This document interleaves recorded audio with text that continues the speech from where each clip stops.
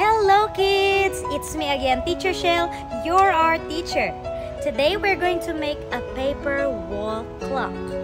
Wow! Are you ready? Yes! But before that, I want you to prepare the following material. Colored paper,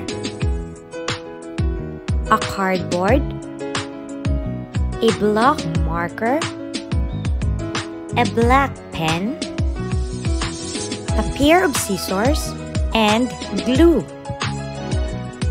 And don't forget circle patterns in different sizes.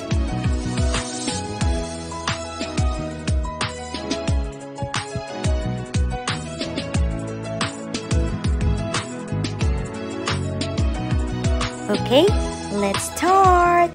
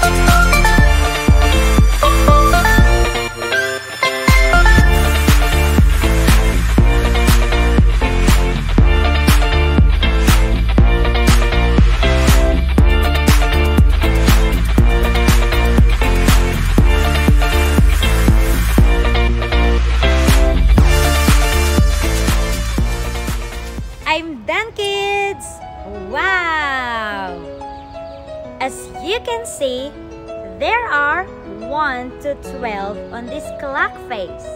Can you see that? And we have here 2 hands. We call the long hand the minute hand. And we call the short hand the hour hand. When the minute hand is pointing to the number 12 on the clock face, we say it is something o'clock. And the number that the hour hand is pointing to will tell us what hour we are in. Okay? So, this is the hour and this is the minute. Remember that if the minute hand is pointing to the number 12, it is something we call